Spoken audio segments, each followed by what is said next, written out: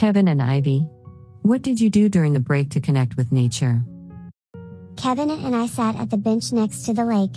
We viewed the 3 short Sadhguru video clips. We also observed the ducks swimming in the lake. I enjoyed seeing the squirrels foraging for food under the trees, and the birds flying in the sky. It was relaxing. I'm happy that both of you know how to enjoy and connect with nature. It is one of the daily activities you should do, in addition to connecting with your inner person.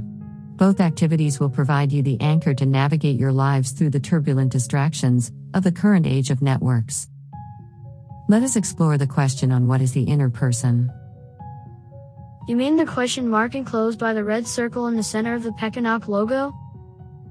Yes, Kevin.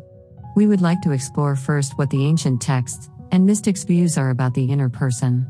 After that, we shall explore what modern-day science have discovered about the inner person. Joanna, I did not know that there is more to know about being aware as a person, until I watched the video, Feelings Are Just Visitors by Sadhguru. Let me show you and Kevin a clip from the video on what the Guru says about our awareness levels. There's many different levels. What you are aware of is all that exists for you.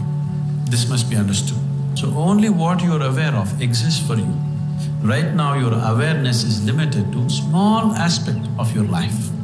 Whole aspect of spirituality means to become aware of everything that you are, so that before you go, you know life, you experience life in its totality, to live totally. To live and to live totally, that's spirituality, so that you know life in all dimensions. You don't go just knowing a little part of your life, you want to know all of it. So if you want to know all of it, how? So awareness is just like this. Right now your energies, your body, your emotion, your mind, everything is functioning as a limited voltage. You crank up the voltage, suddenly you start seeing so many things which are not in your experience till that moment.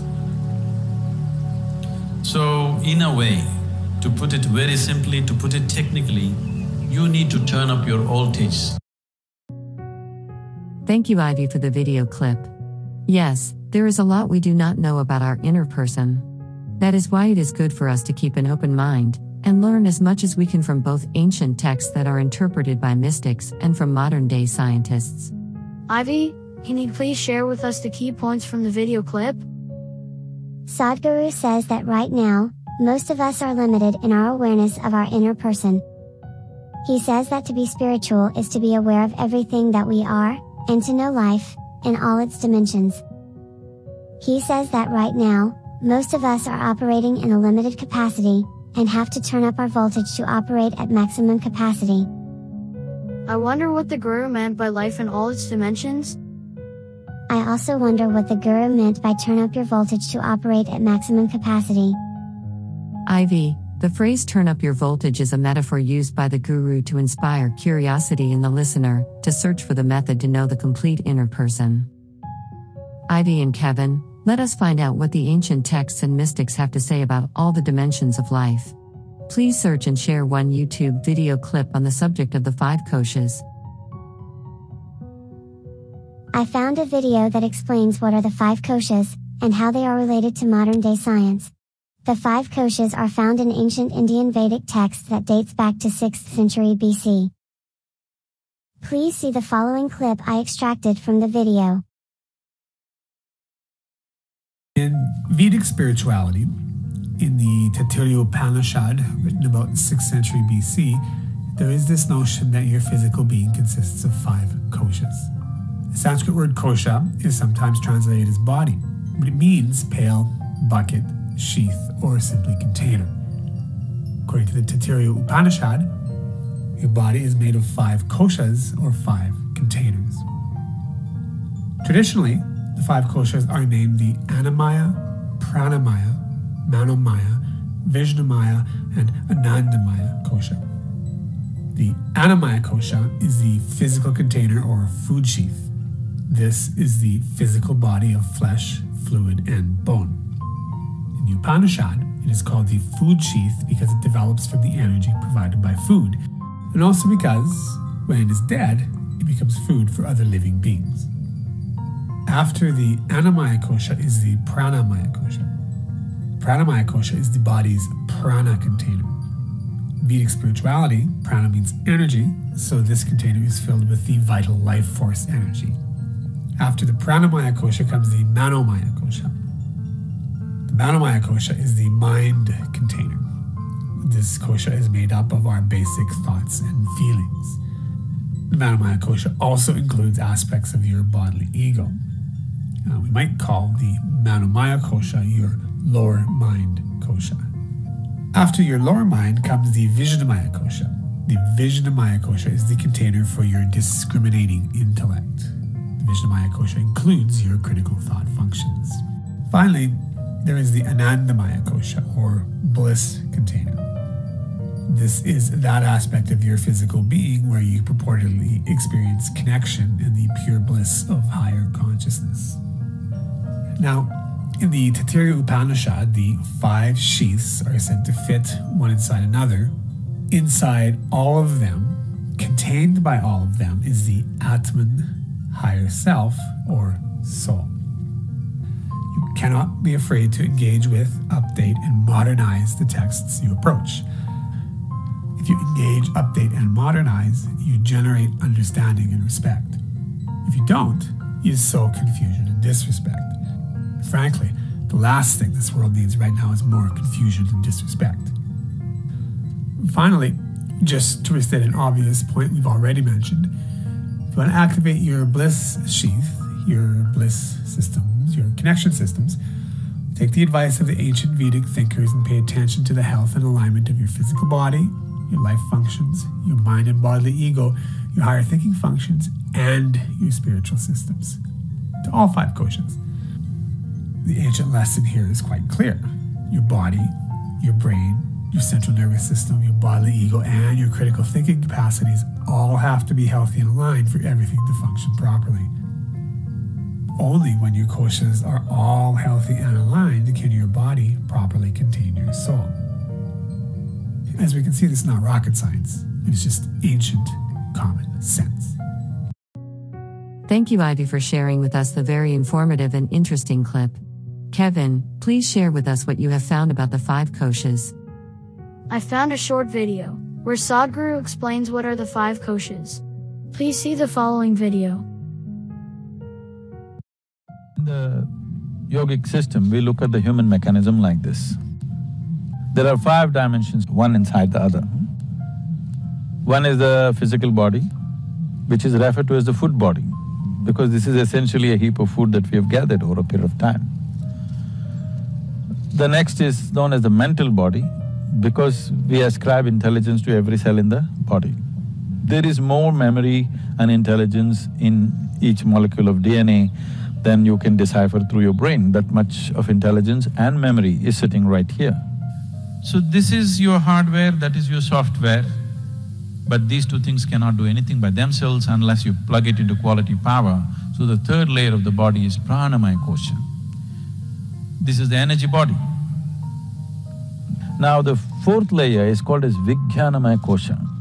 So whatever you cannot perceive through 5 senses, if you perceive that, then that is called extraordinary knowledge.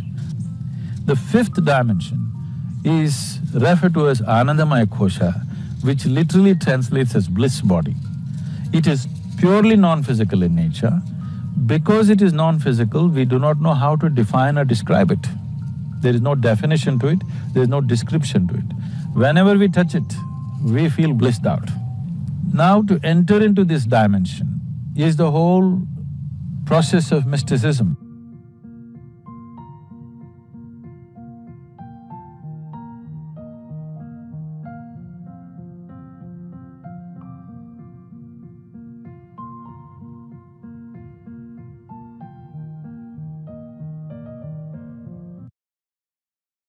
Ivy and Kevin, please share what you have learned about the 5 koshas, or dimensions of life within a person. I did not know that a person can be described as made up of 5 layers. It is interesting to see that, apart from our external physical body, our inner person can be seen as divided into 4 more layers. The video clip that I shared tries to remove the mystery of the 5 layers, by updating the terminology of the layers into modern-day physical body systems. They are the physical body, the metabolic life systems in a body, the mental systems that controls the body, the cortical systems of our intellect, and the connection systems. The presenter concludes that to awaken and activate the connection systems, there is a need to pay attention to the health and alignment of the 5 systems. They are to eat healthy food, exercise and stretch, protect our mind and bodily ego, feed our minds healthy thoughts, and practice critical thinking. I noticed that the presenter defined the bliss layer as a spiritual system, and at the same time defined it as a physical connection system. I think there is a need to clarify what is the bliss layer. Sadhguru says that the bliss layer is non-physical. Thank you, Ivy, for your summary. Kevin, can you please add to what Ivy just shared about the 5 layers from Sadhguru's explanations? Yes, Joanna. Sadhguru used the term hardware for the parts of our physical body, and software for the mental body. The parts of the body are controlled by the DNA software memory, stored in the cells of our mental body. He says that the hardware and software have to be energized by the energy body, which is the metabolic life systems that Ivy highlighted earlier. He also highlighted the difference between the knowledge body and the mental body. Whatever that we cannot perceive through the 5 senses of our body, but is able to perceive, that is what he called extraordinary knowledge, and is part of the knowledge body. The 5 senses of sight, hearing, smell, taste and touch, are parts of the mental body. I think the mental body is analogous to the operating system of a computer. The operating system software and memory functions take care of operating all the hardware parts of the body, processing and storing all the information collected from the 5 senses. The knowledge body is like the CPU or central processing unit of a computer. The CPU works with the information collected by the 5 senses and derive new perceptions based on the information. It is the cortical system that I highlighted earlier. Sadhguru says that the bliss body is purely non-physical in nature, and that is why we cannot describe it. He says that to enter into the bliss body dimension is the whole process of mysticism. Thank you, Kevin, for the summary. Let us see what we have learned so far about the inner person from the 5 koshas. The physical and energy bodies are our physical body parts, and the metabolic life systems that energized our body parts. We have no problem understanding that. The psychological term for the mental body is the subconscious mind, and the knowledge body is the conscious mind. The term consciousness can be used for the bliss body. We need to understand the 3 inner bodies of the subconscious mind, conscious mind and consciousness, to be able to know what is the inner person. Kevin and Ivy, please watch the following short video clip, explaining what is the conscious and subconscious mind. I would like you to take note of the key points, so that you can share them in our discussions later. From the time we are born until we are about the age of 7, the subconscious mind is being programmed to live in the world based on and influenced by factors such as our environment, the people we are around such as our family, and the emotions the environmental factors cause us to experience. Over time, our subconscious mind becomes a storehouse for these experiences or learned behaviors, like skills and beliefs, to form what we call our memory. It is a knowledge base that is home to everything we know, but we have to become aware of this knowledge before we can store it in our memory, and we do that with our conscious mind. All of these experiences we have experienced consciously with our conscious mind before being stored in the subconscious, and anytime we need to access or reference that information, we use the conscious mind. Here is another way to look at it. Your subconscious mind is like a book of you. Everything you have ever experienced, along with the thoughts and emotions that come with those experiences, have been written down in this book. The book by itself is stagnant. Without the thinking aspects of who you are to actively flip through the book and realize the information inside, the book has no use. What's a book without a reader? This is where the conscious mind comes into play. Your conscious mind is the author and the reader of your book. It is the one who becomes aware of experiences and stores the information learned from them inside of the book. It is also the one who references the information that is already inside to respond to experiences. It is the actively thinking part of your mind, while the subconscious is the storehouse for the information that gives rise to thought. In other words, It's like the conscious mind is the thinker and the subconscious mind is the information that gives rise to thought. Without the conscious mind here to think these thoughts, the information stored in our subconscious is meaningless. And without the subconscious mind there to store the information, there are no thoughts for the conscious mind to think. Without the subconscious there to store information, there is only the conscious mind to be aware of the moment, but not to take anything away from it. When we are younger, we are much more active with our conscious mind as we try to fill up the memory space in our subconscious. But as we get older, we tend to rely more heavily on our subconscious program to operate in our daily lives. For example, when you learn to ride a bicycle for the first time, your conscious mind was extremely engaged in the activity because you were just learning how to do this. But now, when you go to hop on a bike, you do so with very little thought required. This is because when you learn how to ride for the first time, that information was stored in your subconscious so that you don't have to relearn to ride a bike every time you get on one. Your conscious mind was responsible for learning that behavior or skill, and your subconscious mind was responsible for storing that learned knowledge. You have been subconsciously programmed to ride a bike, and you now operate on that program when you ride one.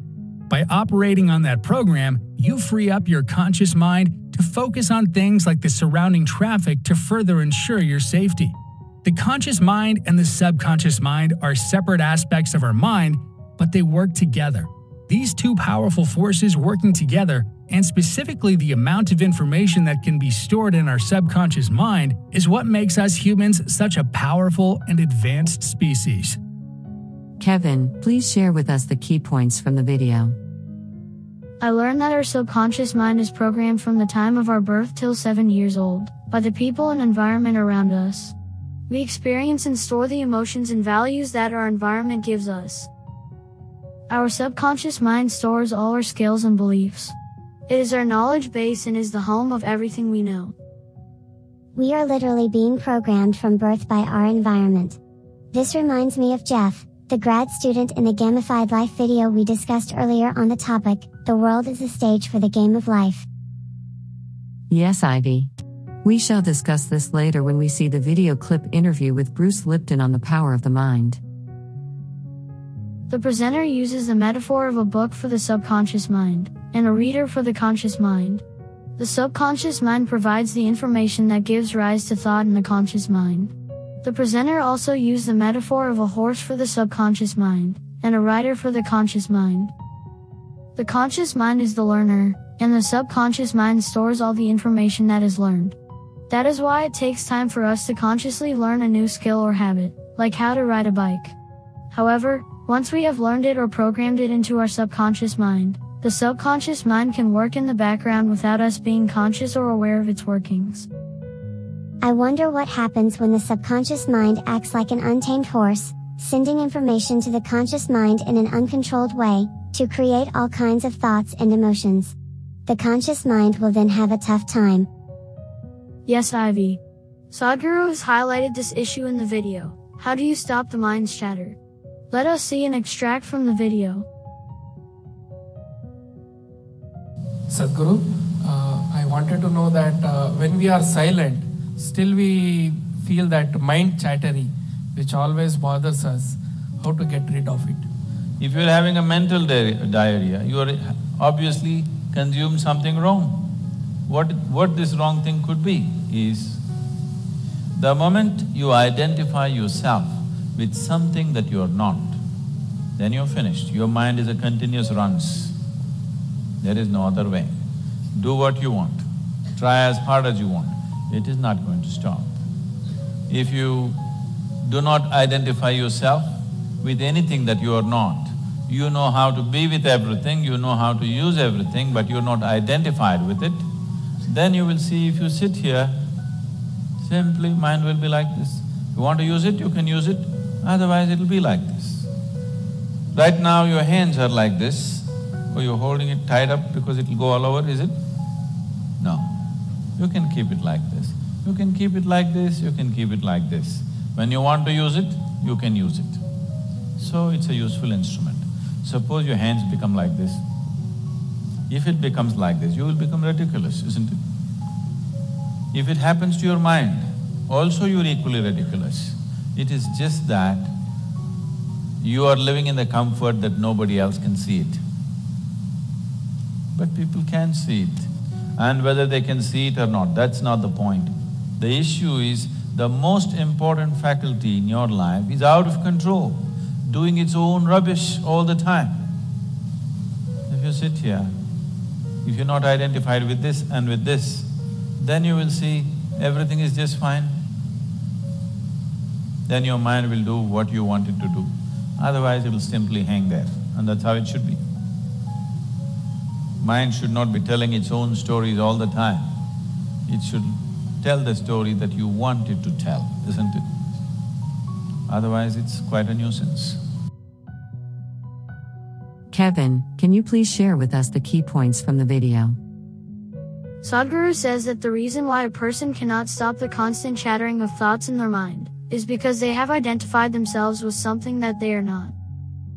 In the video, he uses his hand to represent the conscious mind, and the body to represent the subconscious mind. He uses his hand to illustrate what it means to have control over a person's conscious mind.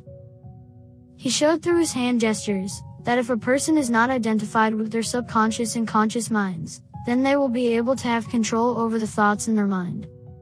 If the conscious and subconscious minds are like mental tools that we can control, then the Guru must be referring to consciousness, or the bliss layer body, as the one that should be in control of the two minds. I understand now what the Guru meant by thinking consciously in the video. Feelings are just visitors. Please see the short extract from the video on this issue. Thinking means you are exercising your thought process consciously, isn't it? Yes? Thinking means you are doing something consciously. Right now this is in a state of mental diarrhea, it's just pouring all the time. Now, what is negative about it, what is positive about it? What is negative is, it's happening unconsciously, that is what is negative, not the content. You thought about a devil, that's negative, you thought about a god, that is positive, there's no such thing. The most negative thing that's happening right now is it's happening unconsciously. That is what is negative about it. So there is no such thing as negative and positive thought. Either it's a conscious thought or it's a diarrhea. So, how to stop this? This is the first thing you must do. You identified yourself with something that you are not. Now you can't stop your thought process, do what you want. You do any mantra you want, think of any god you want, do whatever the hell you want. The moment you identify yourself with something that you're not, you cannot stop your mind. Thank you, Kevin and Ivy, for your sharing and interesting highlights. Let us get the modern scientific views on the conscious and subconscious minds from Dr. Bruce Lipton. Please see the following video. We have to recognize that what we call the mind is actually two separate minds, and each mind learns in a different way, and that's where the problems come from. So let's talk about the conscious mind. That's the latest evolution of the brain. It's right behind your forehead, a lobe of brain called prefrontal cortex. This is where our personal identity is. This is where our spiritual connection is, the prefrontal cortex. Consciousness character is creative. This is what makes humans different than lower animals. We can have imagination, and then we can create from our imagination. What is it you want? Oh, I can make that. So that gives us our power. Subconscious is actually just a database of programs, like the hard drive of a computer. There's nobody in there. So conscious mind is creative, subconscious mind is habits, habitual. Subconscious records a behavior and then can play it back. You learned how to walk before you were 2. You could be 100 years old, you're still walking. Why? Because the program that I got in subconscious can be there 100 years. But if the programs aren't good, you have to remember this is the habit mind. Habits do not want to change. If a habit changes, then it's not a habit anymore. But that creates an issue then. What if my programs I don't want and I want to change them? I go, oh, well, it learns in a different way than the conscious mind. Conscious mind's creative. You could read a self-help book. You can watch this video. You can go to a lecture. You can just go, aha, I have a new idea. And conscious mind can change. Subconscious resists change because if it changes, then habits disappear. This is why people read a self-help book, and if you give them a test, they can get 100. I understood everything in the book. I say, did your life change? No, but I understand everything in the book. I go, that's because conscious mind downloaded that information. But conscious mind only working 5% of the time means I don't care what you read in the book, your subconscious is still controlling it. Ivy and Kevin, please share what you have learned from Dr. Lipton about the conscious and subconscious mind. According to Dr. Lipton, the conscious and subconscious mind learn in a different way. Because of this, we have a problem. The subconscious mind is a habit mind and cannot change quickly. When the conscious mind decides to learn something, it will not become a part of the subconscious mind until it is programmed into it as a habit. Dr. Lipton says that the conscious mind is represented by the prefrontal cortex in the brain. He says that it is where our personal identity and spiritual connections are located. He says that our conscious mind is working only 5% of the time. 95% of the time our subconscious mind is in control of our thoughts and behaviors. Joanna, I don't understand why our conscious mind is working only 5% of the time. Ivy, the reason is because of our unconscious thinking habit that allows our subconscious mind to take control, while we are lost in thoughts. Let us see the following video clip where Dr. Lipton explains how this takes place. We have to understand during development, the brain is the equivalent of a computer. So in addition to the operating system, you also need programs to start up the machine. Well, the human brain is like this computer, and the beginning part is it's got an operating system, so now the brain is going to work, but it doesn't have any programs. So nature creates the first 7 years of a child's life to download programs, so that once you have the programs, then you can use the brain as the computer. So the first 7 years of a child's life, the brain is not functioning at the vibration of consciousness. And I mean that when you put wires on a person's head, it's called electroencephalograph, EEG. I could read your brain activity. A child below 7 has a vibration of the brain that's less than conscious. It's called theta. When theta is controlling behavior, it's imagination. This is why children under 7 mix the real world and the imaginary world together, because that's theta. So a tea party where they take a teapot with nothing and pour it into the cup with nothing, and then they drink the nothing and they go, oh, that was so wonderful, the tea. That is a child using theta, imagination. But theta is also hypnosis. And I say, so why is this important? Because you can't give an infant a book and say, study the rules of how to be a member of a family, study the rules of how to be a member of a community. Thousands of rules. So how does a child get a chance to learn? It's not even able to read. And the answer is, it doesn't have to, because the brain is in theta, which is hypnosis. So it watches the mother and the father and the siblings. It watches the community, and whatever it sees is downloaded just like a video recorder. Watch my mother, watch my father. See how they did it? I record that. Now I have a program. So for the first 7 years, we download behavior, but from other people.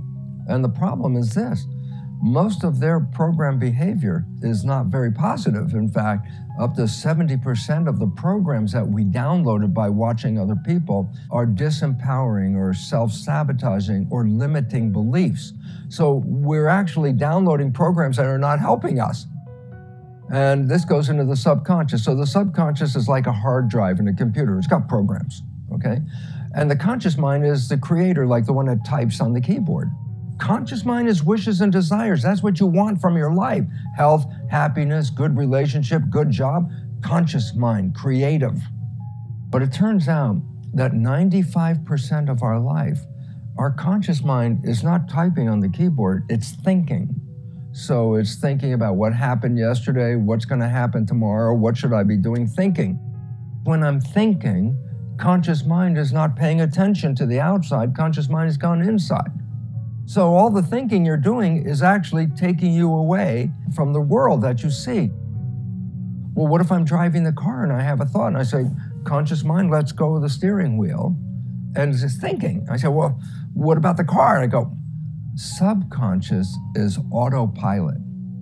So the moment you let go of the wheel with your conscious mind, subconscious comes in, but it has the programs, it knows how to drive, it learned all these things. But the problem is this, it's programs mainly from other people. Is the program good? Fine, no problem. But if the program is a negative problem, it could sabotage your life and you are not even seeing it because you're inside thinking, okay? So all of a sudden it becomes a very important issue, and that is, what are your subconscious programs?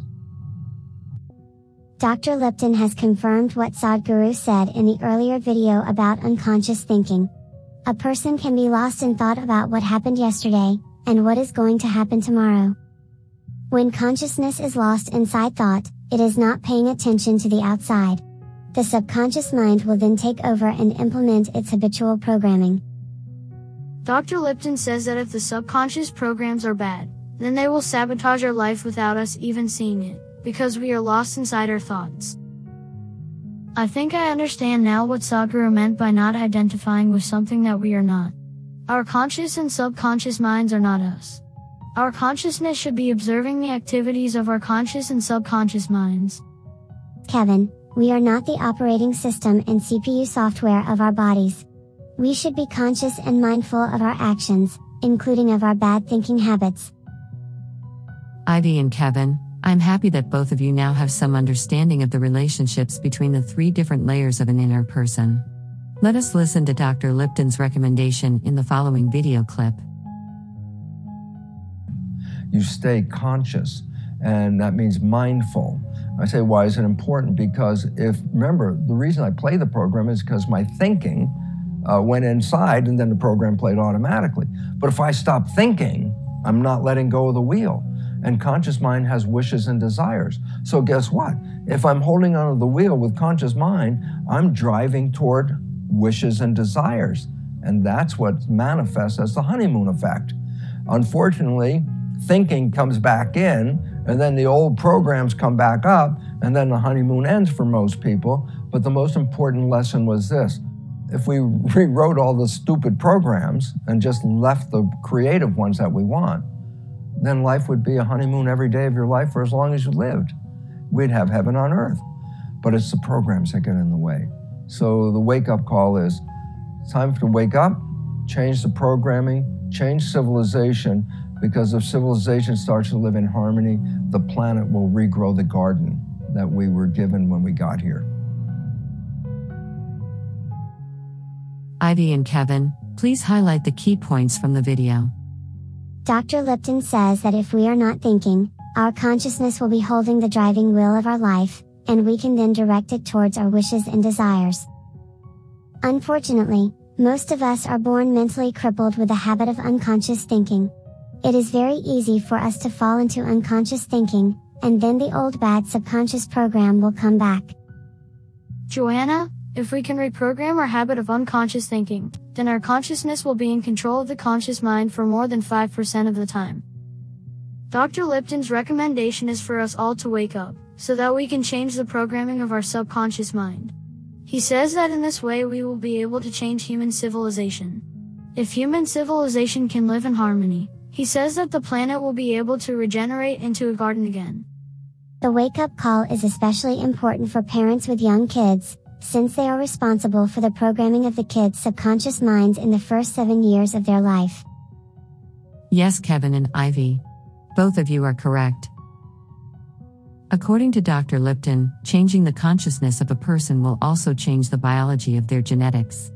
We shall see some videos and discuss this topic after we see the following video where Dr. Lipton gives his advice on conscious parenting.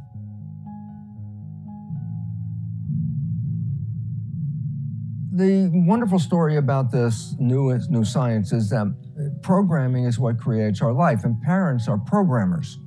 And so if parents knew that their words that they say to a child are shaping the future of that child, then parents would start to say different things to their children. Instead of criticizing them, saying, that's not good enough, and you don't deserve this, and who do you think you are? The conventional parent is criticizing a child like a coach on a team. If a player on the team isn't doing well, what does the coach say? He doesn't go, oh, please do better. The coach says, that's not good enough. You can do better. But a child old enough to understand what the coach is talking about goes, oh, yeah, okay, I'm not working so hard. I'll work better. And criticism makes them change. But remember, a child under 7 is not thinking. It's just recording. What does it hear? Not good enough, not worthy, not lovable, not deserving. And that was because the parents were going to do that to try to make the child do better. But if the child is not conscious thinking and just recording, then all those words become very negative programs for the future of that child. It's more effective for parents to say, you are smart, you can do anything, you're very powerful, you're a creator. Why? Because if those are the programs, and then the child's life is 95% from those programs, all of those programs give power to a child. So there's an important part. It's called conscious parenting. But then now you got to add one last thing. Parents are like everybody else. 5% of their life comes from their conscious wishes and 95% comes from the program. I say, why is that important? Because a parent was once a child and was programmed by their parent. So when they're with their own child, 5% of the time they're going to be, oh, I'm going to be a wonderful conscious parent. I'm going to make the best child possible. But I go, yeah, but 95% you're still automatic program. You're going to play the same program that your parents had. A very interesting little side story. When they followed the fate of children who were adopted into a family where there was cancer running in the family, so the whole family lineage, grandparents, parents, etc., had cancer, and a child from outside adopted into that family, it turns out that the adopted child will generally get the same cancer that the family has. But the most important insight is the adopted child came from different genetics. So it's not the same genes. So where did the cancer come from? And the answer is not from the genes, but from the programming. So we have to recognize, I want to be a conscious parent, but I also recognize that 95% of my life is not coming from conscious parent, it's coming from program. But if there's let's say a couple that are raising a child, one of the parents could observe the other parent. And if the other parent goes off and starts doing an old program, the watching parent can go, wait, let's stop and change this program. And so between the parents watching each other and helping them change the program, they can become then real conscious parents. And so this is why it's important, because like Bill, he couldn't see his own behavior. A parent cannot see their own behavior. They have wishes to be the best parent, but that's 5%. 95% is coming from just the way they were raised. But another parent observing this has an opportunity to be critical and help adjust the programming, so that if both parents are doing this, at some point, they will rewrite the negative programming and then become truly conscious parents and creating the next generation with power. Thank you, Joanna, for the video. Parents are programmers and they program the way their kids will live their life when they grow up. They have a big responsibility to fulfill. Dr. Lipton says that conscious parenting requires both parents to work as a team to observe each other, since it is very easy for a parent to fall back to their unconscious habitual behavior. I wonder what else Dr. Lipton has discovered about consciousness and its impacts on our lives. Yes, Ivy. Let us see the following videos on consciousness and its relationship to our genetics.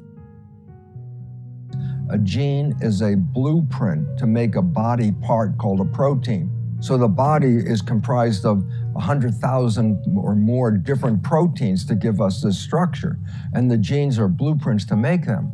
Well, the problem is you have over 100,000 proteins, but you only have 20,000 genes. All of a sudden, the belief that one gene makes one protein was completely false, because epigenetics reveals that for every gene in your body, you can create 3,000 different variations. So basically it led from genes controlling life to environment controlling genes, then to nervous system controlling the environment, which then led to mind controlling the nervous system. And so my evolution took me from the genes to the role of the mind, and that the mind is the absolute control of our biology. To understand the nature, what is the difference between genetics and epigenetics? When I say this character, this disease is under genetic control, that is the belief that genes turn on and off and made the disease. This makes us a victim because, as far as we know, we didn't pick the genes, and if you don't like your genes, you can't change the genes, and then you hear that the genes turn on and off by themselves, then you realize, I'm just like a time bomb. And one day the gene goes boom, and then I get cancer. I'm a victim. But the new science, epigenetics, which means control above the genes, which turns out to be environment, but our perception of the environment is what controls the genes. I say, well, if perception and environment control genes, we as individuals, we can control our environment and we can control our perceptions. So if we can control those things, then by definition, we control our genetics. And all of a sudden it says then we're not victims, but we're masters of our genetic activity. Now we know from epigenetics, consciousness, lifestyle, belief systems, these are the ultimate controls of the gene. We know that if you got a cancer gene and that's what you believe, then you think I'm going to get the cancer, and then you get a cancer and you say the genes did it, and now we know, no, that there is no cancer gene. There is not one gene that causes cancer. Genes are correlated with cancer, meaning if your life is not in harmony and you have one of these genes, you can activate a cancer. 50% of the women that have the same BRCA1 gene never get the cancer. The point is very important. Having the gene doesn't mean you get cancer, but having the gene and not living in harmony, not living in a healthy lifestyle, that causes the cancer. And so we have to help people, take them from the belief I'm a victim and give them the science that no, your consciousness is creating this life experience in here. Your consciousness is controlling your genes. Ivy and Kevin, please share what you have learned from the videos. I learned that a gene is a blueprint to make a body part. I also learned that a person's perception and the environment control genes. Since our consciousness controls perception, it means that we can control how our genes behave.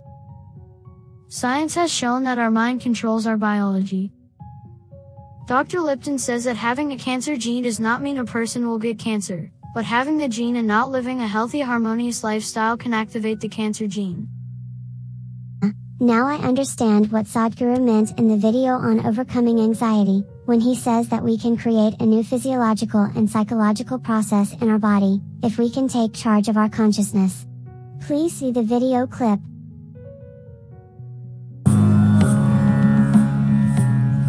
If your mind took instructions from you, would you create anxiety? No. So don't look for answers elsewhere. It is just that your own physiology and your psychological patterns not taking instructions from you. Now, there may be many factors, there may be genetic factors, there may be sociological factors, there may be growing up issues, various things. But do not ascribe your problems to any of those things. The important thing is just this: you are not able to have your mind the way you want it. That's the only problem you have, isn't it? The moment you ascribe it, I'm like this because my father was like that, I'm like this because my grandfather's genetics were not okay, you're finished. Because we can't change those guys now. Yes? You can't choose a different father or a different grandfather now, it's over. But you can transform this. You must understand, still it doesn't matter you have anxiety disorder. Still, if you put a piece of carrot, there is an intelligence here which can transform a carrot into a human being. That means every day a new body is being manufactured within you, isn't it? In parts, a new human being is manufactured every day. When the very source of creation is functioning within you and a new human being is constantly being created, if you take little charge of that, you can create an entire new physiological and psychological process. Yes, Ivy, the guru is correct. The science of epigenetics and consciousness that we have just discussed have shown us that we can overcome the negative psychological programming from our first 7 years of life, and also our genetic heritage. What we need to do is to learn to live our life in a conscious way. Joanna, what does Sadhguru meant when he says that the physiology and psychological patterns are not taking instructions from you?